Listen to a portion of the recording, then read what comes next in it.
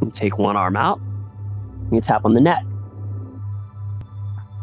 Tap the chest, take it down the inside of the arm, circle around, okay? Just use your available range of motion in your hip. This is a counter force, okay? So I'm pushing here, circle all the way up, feel that good motion. Lift our right hand, tap our left shoulder, and coming down. Left hand's gonna tap our right shoulder. Knees are bent, hips are flexed, arms are gonna be straight out.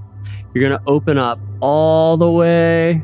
Your body should feel nice and warm. We worked on the hips a lot today. Those should feel nice and activated.